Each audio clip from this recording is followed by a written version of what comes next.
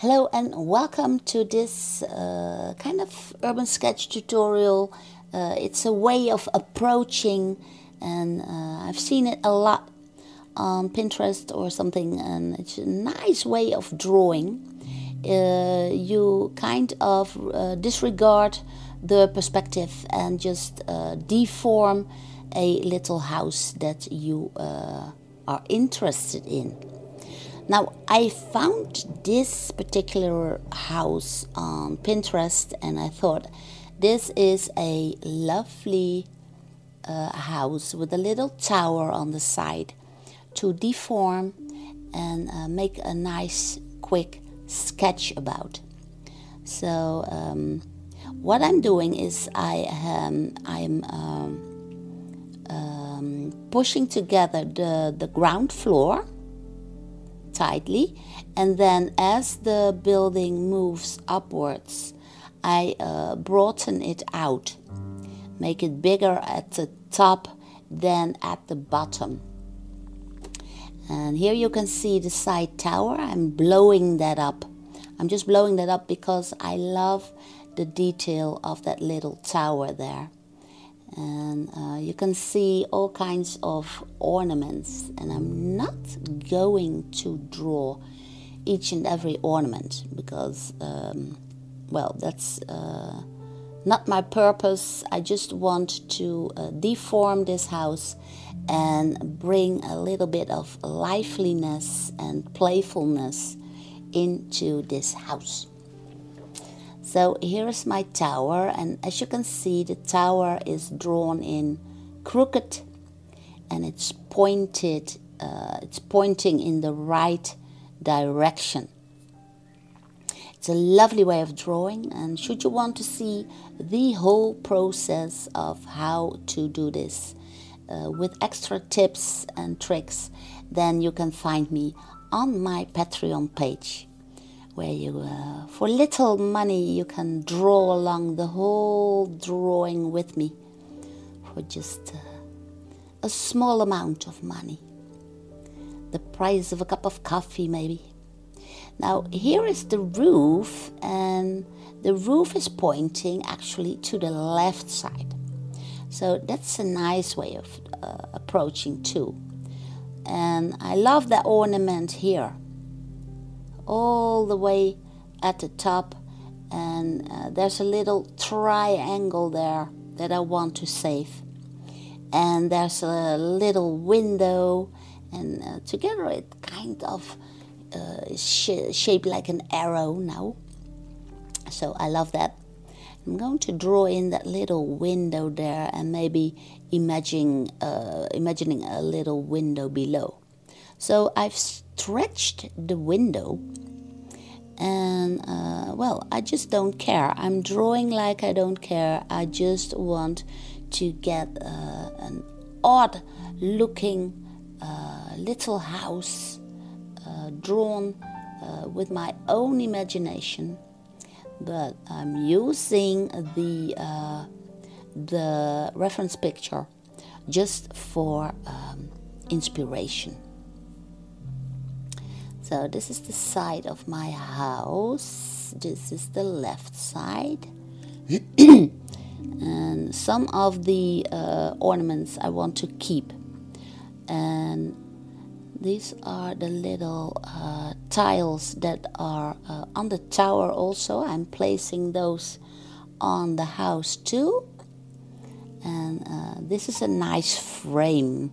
There's a nice frame on the house, and I also want to keep that. So this is the frame for the second floor. So we have three floors on this house. There's the attic, there's the first floor, and there's the ground floor. So I will keep that in my drawing.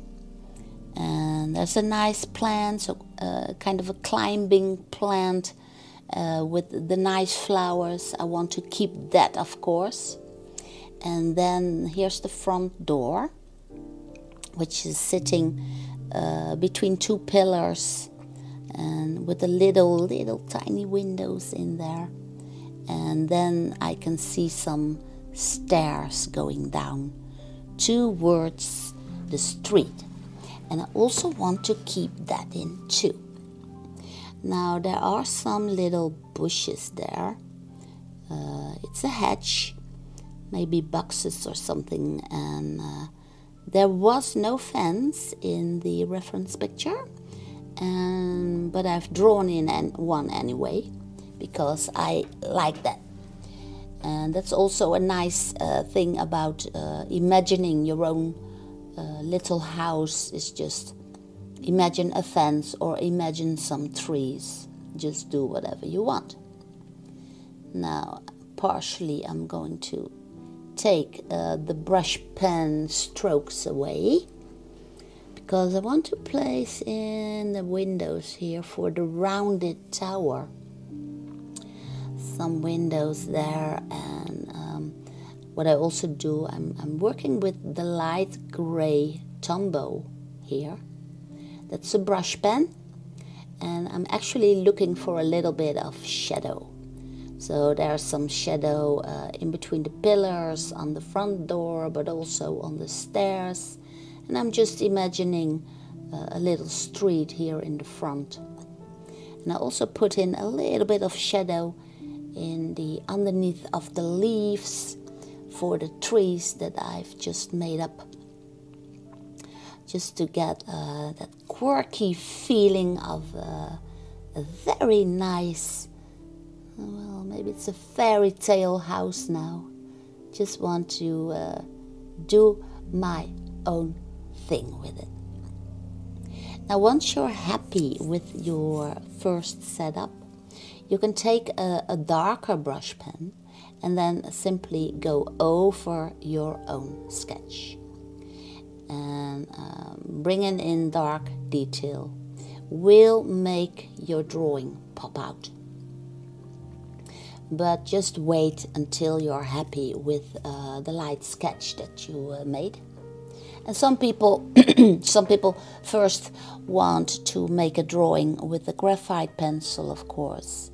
Well, that's a possibility too. Then you can just erase the graphite. But I think it's kind of charming to leave little bad things in. Just leave them in and just go around them, draw around them, and keep your drawing as light as possible. Now, I also want to bring in a little bit of color. So, of course, the climbing plant is a very nice detail to push in. So I'm pushing in the pink, and I'm also pushing in a little bit of brown in the front area.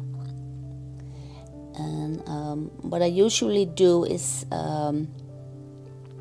put in the most color in the front areas, but leave the harsh colors out in the background. You will see as I continue this drawing. Now, I like the light pink in the house, so I'm keeping that. And this is a very light blue. I use that a little bit for the windows or the lighter shadows. And for the trees, I just use a little bit of watercolor. But I will leave the trees in the background as vague as possible. So I get a little bit of atmospheric perspective there, even though it's an impossible perspective, but I love drawing around my little lines with the fine liner to make an illusion of light coming from the back. I apply this a lot in my sketches. I just love the effect. And you can also use the fine liner, for instance, for the little wood, for the little windows. And then it looks like the light is coming from inside and then shining towards us. So this is a way of sketching, and I hope you like it. should you want to see the whole process, of course, you can find me on Patreon with a lot and loads of tutorials for you to draw along with me. So thank you for watching, and hope to see you again soon here on the YouTube or on Patreon.